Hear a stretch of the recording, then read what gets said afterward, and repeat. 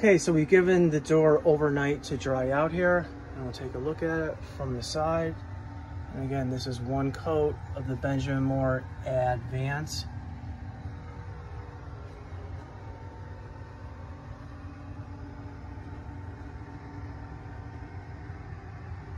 And you can see that the sheen is a uniform, and this is a satin sheen.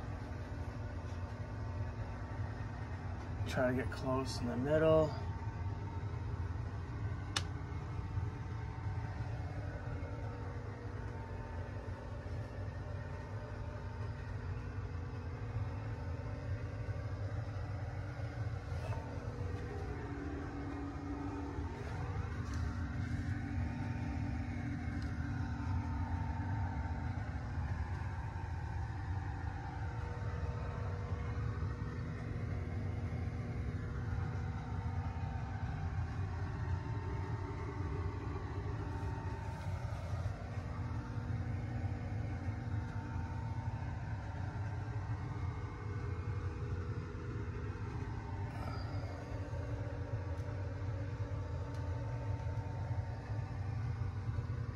Okay, so welcome back here. We've given the door overnight to dry out here, and it's all dry. You can tell from the footage how great that it covered in just one coat on top of the Roman Pro999/RX35. And again, this cover probably like 90% or 95%. I know it's hard to tell from the camera, but there are some specks of gray that can be seen through the one coat of the Advance here. Now, whenever you use this stuff, Ben Moore, they recommend to let the door dry out for 16 hours in between coats. Okay, so that's kind of a downside to this product, but it is what it is. I guess it takes a bit while for it to cure. And it says on the back of the can that it dries to touch in 1 to 4 hours. I think.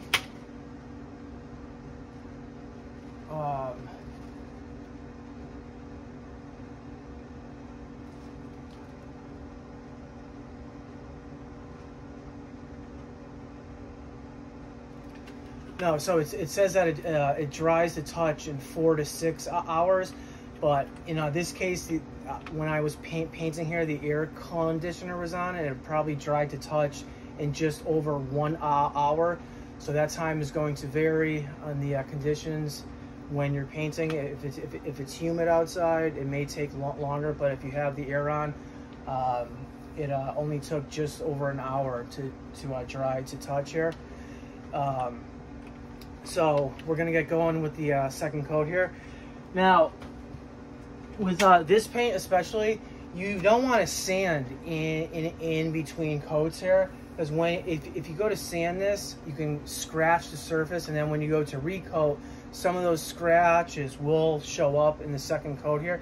So just make sure that you strain the paint so you don't have any clumps or dried stuff in the paint. When I put my hand over the surface, it's perfectly smooth here. Okay, so that's just a tip about trying to sand down the door.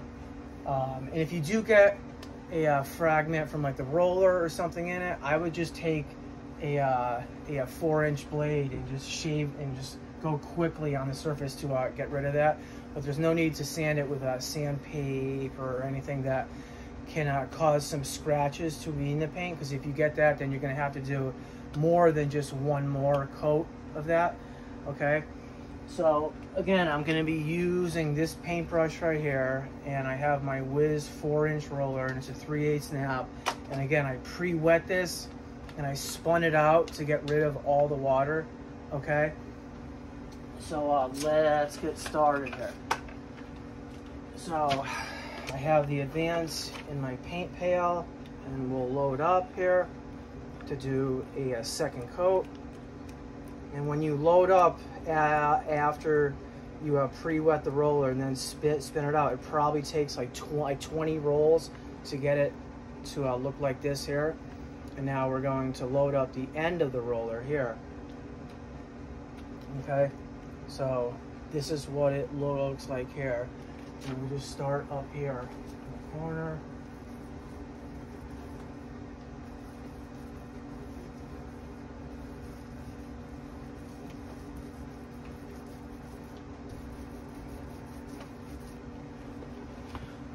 Okay, and whenever you load up for the first time, then transfer to the door, it will go on thick here. But we're going to solve that with the roller here. So we use the brush to get in the corners like so. And although this roller can get in the corners, it won't really get in the corners where the corners meet at a 90, which is right here, here, there, and there. So it's important to use the brush too. Then use the roller to take away the brush strokes here. So we'll come into here. Come as close to the hinge as possible. And now there's a lot of paint there, and there's still paint that's on my roller. So I'll start at the top here to get rid of the paint from the roller, and then I'll pick up the paint in the middle.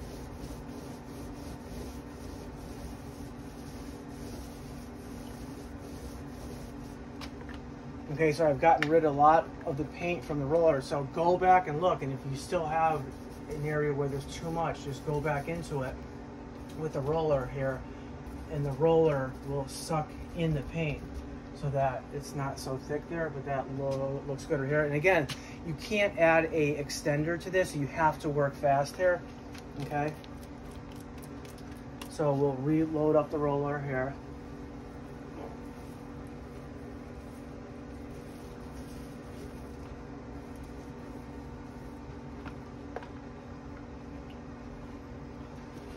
Come down here, the hinges. And when you roll out near the hinge, just tape off the hinge and roll as close to the hinge as possible so that you leave the mark of the roller.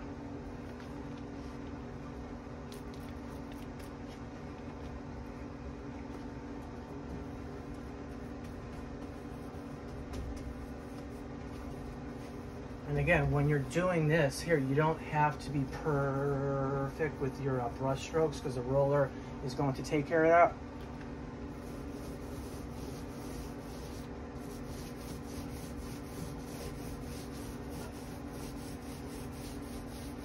So roll as close to the hinge right here.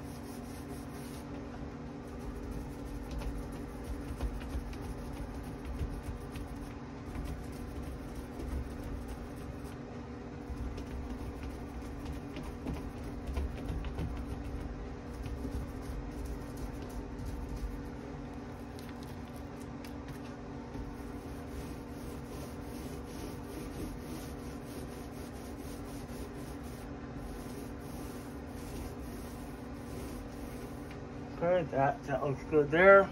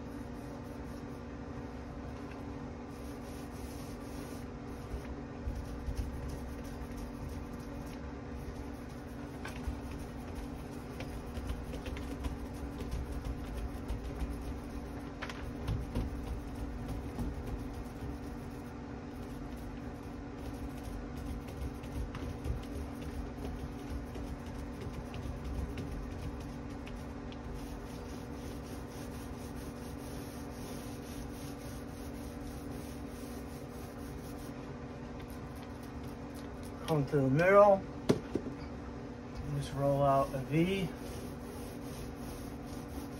spread the paint out. Once it's spread out, come up, down, and lay off.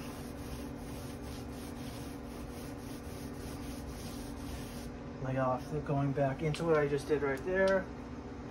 I'll just cut this in here.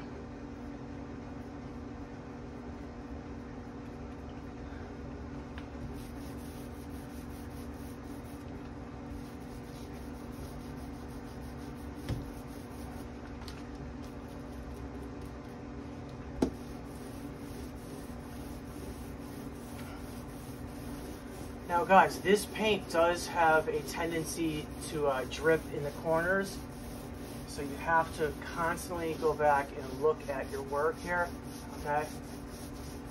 Roll back into what I just did right there. That looks good there. If you see a drip in the corner, again, just use your brush to get rid of it and then go back over it with the roller.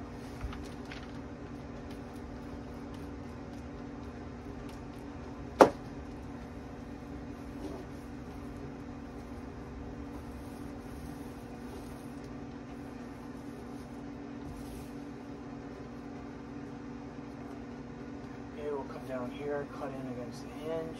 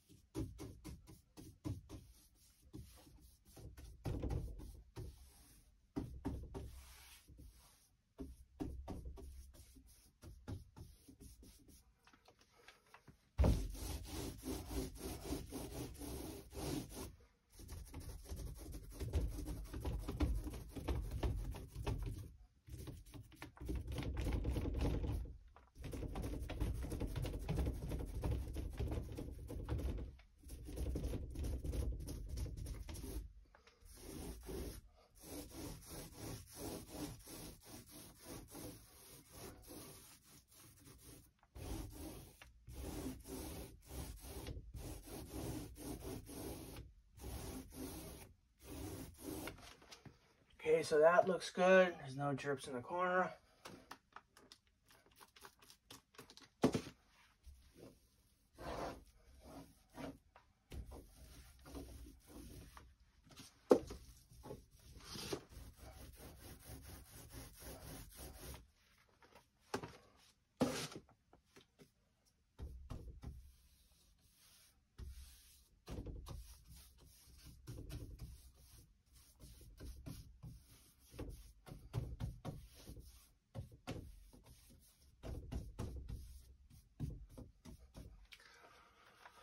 Okay, I'll take away the brush strokes from right there.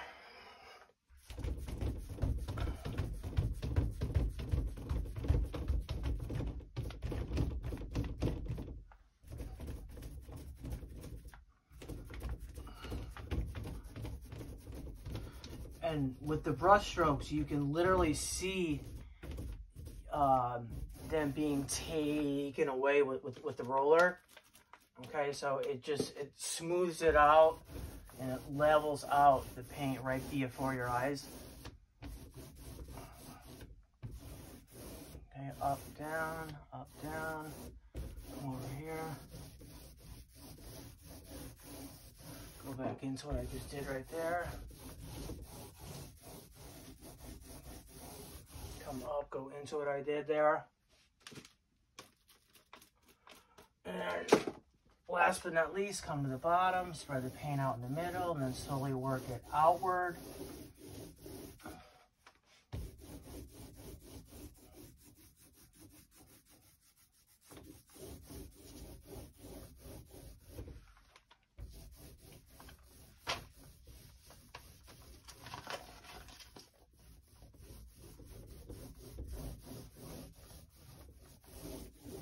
Okay, so remember, always just work as fast as you can with this stuff, okay?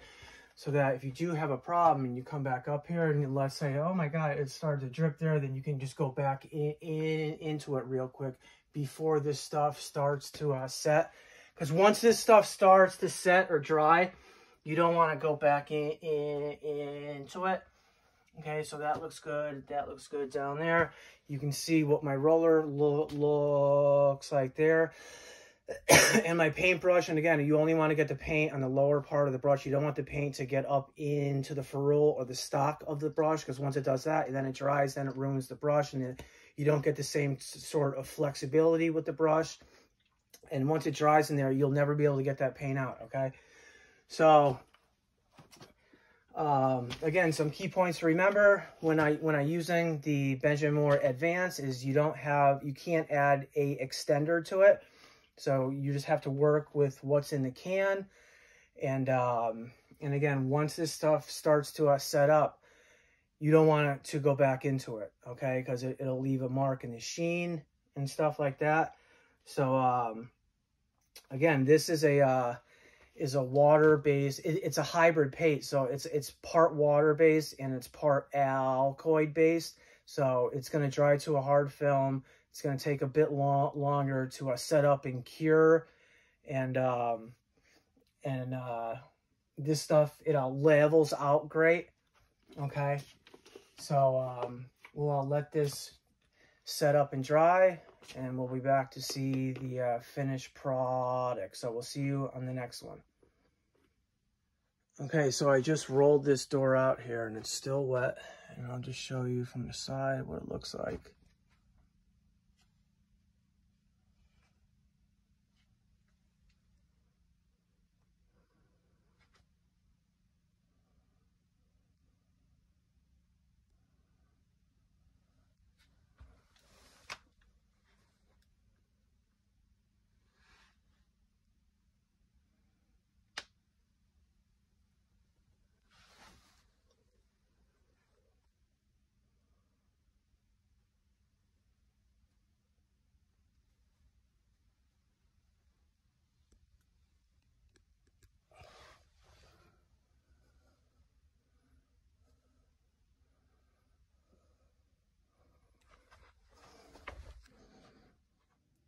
Okay, so we've given the door a few hours to dry out here, and now we'll come up and take a close-up.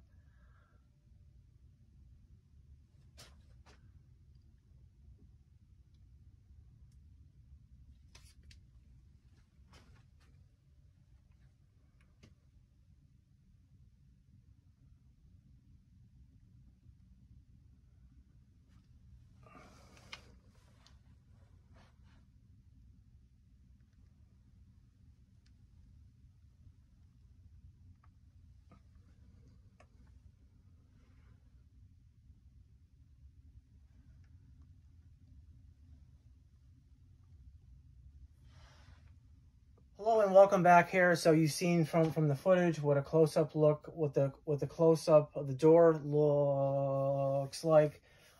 You can see that 2 coats of the Advance did cover 100%, not only in the hide, but with the sheen too. The sheen is consistent in a uniform. It looks like it was sprayed, okay? So this paint does an excellent job in leveling out here.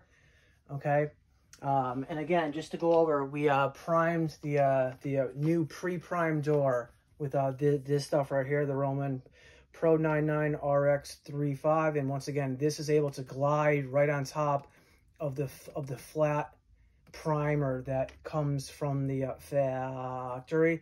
Okay, so, and then we top coated it with the Advance here. Okay, now you never want to just start with this right on top of the pre-primed door, because this is going to drag and you're not going to be able to get far with the brush, and then this is going to get sucked in and it's just not going to look right. The sheen is not going to look right, and it's not going to cover in just 2 coats. You want to seal the surface first, okay? You want to set up the door with the primer first and then apply this, so this can actually dry like it's supposed to. This is not meant to dry on a flat primer, okay? And again, this is a hybrid paint. It's a waterborne paint, and it's also a Alkyd paint, okay? So it's going to dry to a hard sheen, and you're going to get the same or resemble some of the characteristics from a true oil-based paint. But the great thing about this is that it cleans up without water here.